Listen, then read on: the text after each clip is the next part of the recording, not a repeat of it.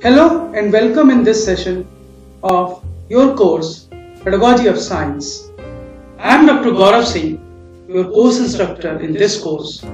And in this session, I am going to talk about a very important topic, myths about nature of science. As a science teacher, as a trainee teacher of science pedagogy, you should understand that there are certain myths which are prevalent since long and which are associated with nature of science.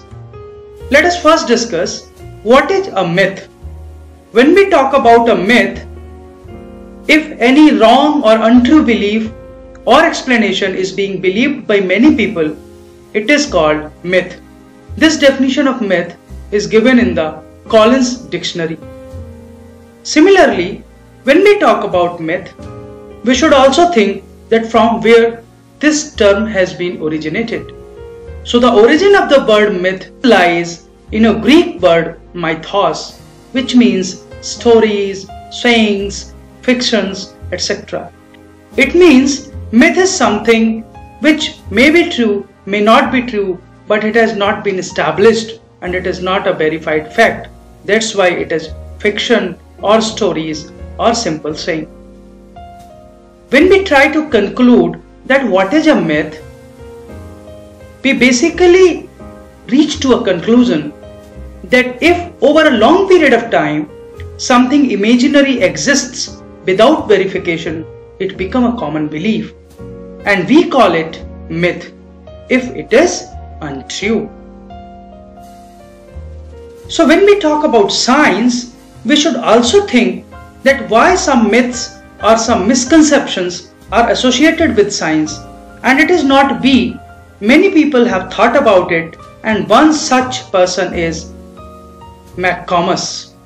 McComos, in his article in 1998 entitled "The Principal Elements of Nature of Science, Dispelling the Myths," identified 15 issues which are commonly considered as myths in science. In present discussion, I am going to talk about all these 15 issues one by one. As a science teacher, what we follow?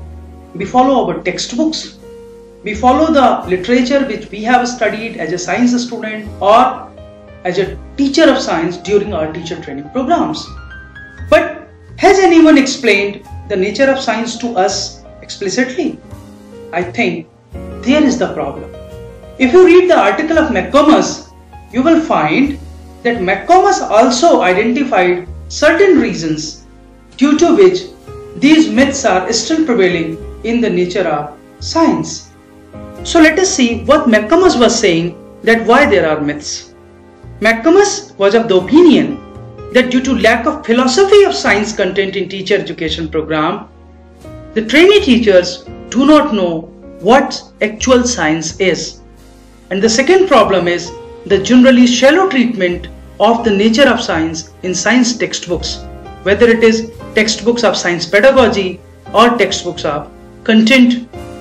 So as you have seen that the problem may be related to the content or problem may be due to the lack of philosophy of science in science textbooks and in pedagogy of science textbooks. So let us see what are different myths related to nature of science. The first in the list is hypotheses become theories that in turn become laws. This myth basically explains that if there are certain facts or observations by different scientists, they frame certain hypotheses to test those facts or observations, then they develop certain theories, and when they test theories, ultimately the verified theories become law. So it seems like science is a hierarchical process.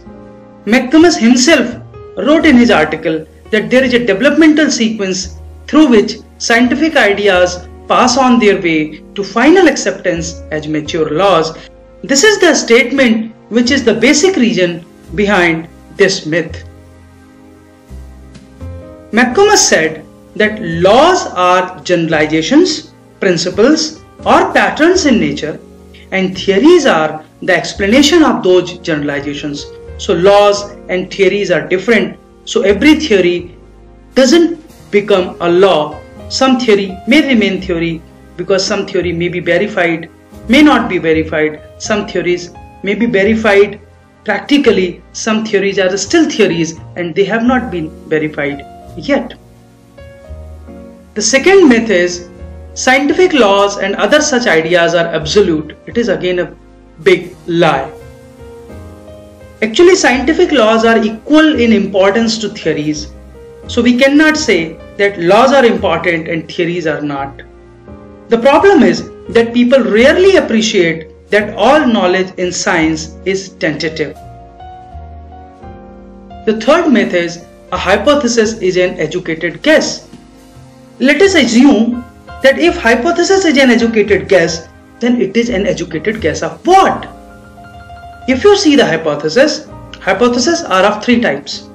Either these are speculations about an explanation of why any law operates in one direction or in one particular situation, then people try to answer of that why in order to test the hypothesis. Sometimes in laboratories, hypothesis means a prediction. Prediction of what?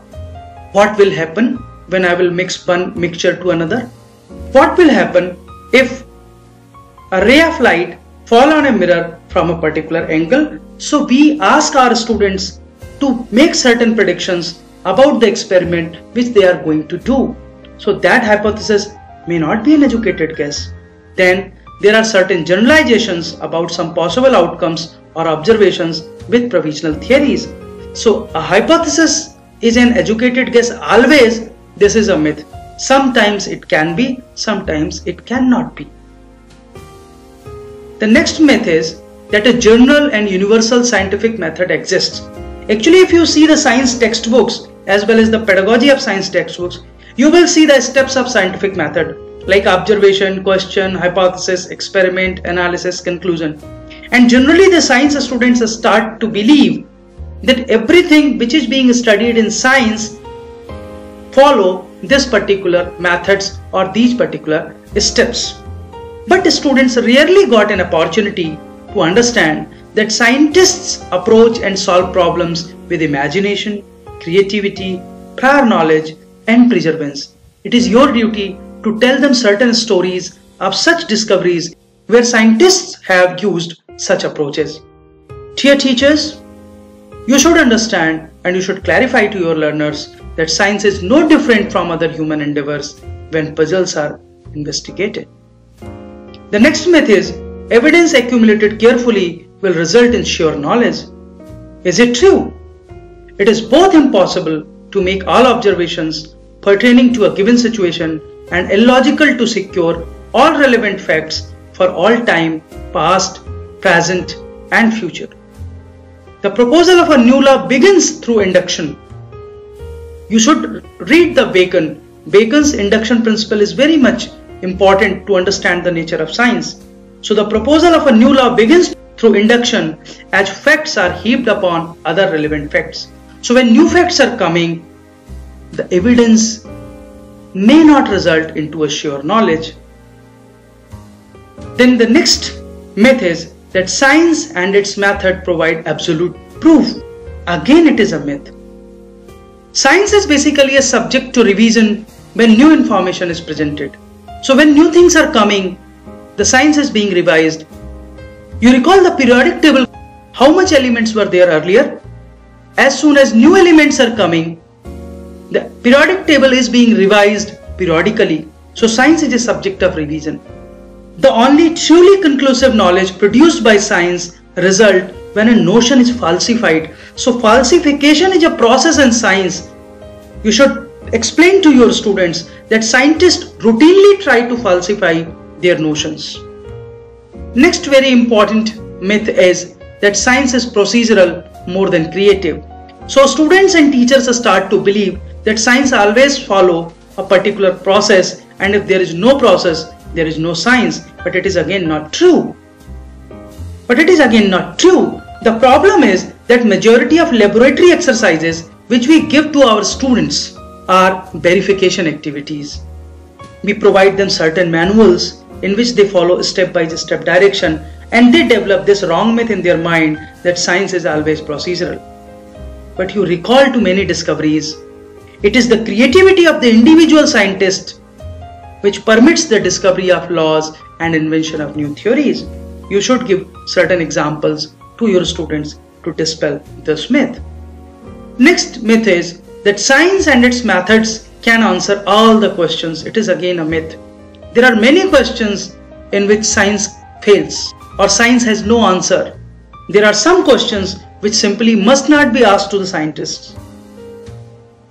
Especially the questions related to moral, ethical, aesthetic, social and metaphysical issues should not be asked because science simply cannot answer such questions. Let us have an example. For example, in future, a situation may come where technology and science may be able to clone mammal, but it is the society which will decide whether such cloning is moral or ethical. There are many such issues where science fails to answer the moral questions. Then another very important myth is that scientists are particularly objective. So they don't think subjectively, they work only objectively. But dear teachers, you should remember, and you must have experienced also, that complete objectivity is impossible in practice. Even sometimes scientists hold merit preconceptions and biases about the way the world operates. And it is impossible to collect and interpret facts without any bias. So this myth also needs to be dispelled from the minds of our young science learners. The next myth is that experiments are the principal route to scientific knowledge. Well, you recall older discoveries. Was there any scientific method? Was there any scientific knowledge? Many fundamental discoveries in astronomy are based on the extensive observation rather than experiments. You recall Charles Darwin? His investigatory regime was frequently more similar to qualitative techniques of social sciences than the sciences. So scientific knowledge is gained in a variety of ways, including observation, analysis, speculation, library investigations, and also through experimentations. So experimentation is not the only route or not the principal route of scientific knowledge. There are many different routes too. The next myth is that scientific conclusions are reviewed for accuracy. No, it is not true. Scientific experiments are repeated usually because of scientific conclusion attacks the prevailing paradigm. So when someone attacks the prevailing paradigm, scientists redo their experiments so that they can verify the conclusion. And biggest problem is that many scientists fails. Many times scientists do not get the results which they are expecting, but they rarely report the valid or negative results in their publications. And the basis of the knowledge which is being developed in the science are the journals or the publications which mostly report the valid and positive results. So we develop a myth or misconception that scientific conclusions are reviewed for accuracy. Next myth is acceptance of new scientific knowledge is straightforward, but it is not true. When a more accurate interpretation for the evidence is produced, the scientific community will immediately accept it. But many times it not. You can take example of any pandemic situation, any disease, what are the reasons of the disease, whether any particular medicine is working effectively or not. You can see that sometimes you get accurate results, sometimes it took so long. For example, to develop a vaccine for a viral attack, it can take years. It is not 1 day or 2 day process. So the scientific knowledge is not being accepted straightforward every time. Even if in a journal, if a new idea is being proposed, there is a peer review system which acts basically as a gatekeeper to the new ideas. There are peer scientists who reviewed the findings and only then they allow to publish it.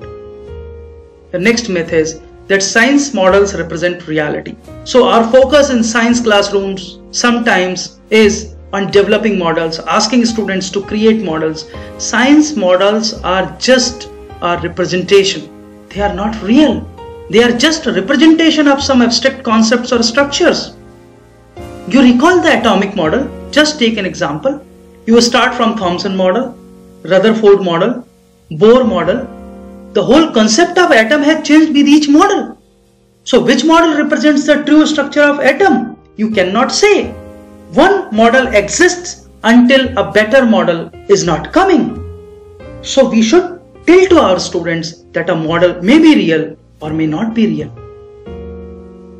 The next myth is that science and technology are identical. No. Science is very theoretical, whereas technology is the applied part of science.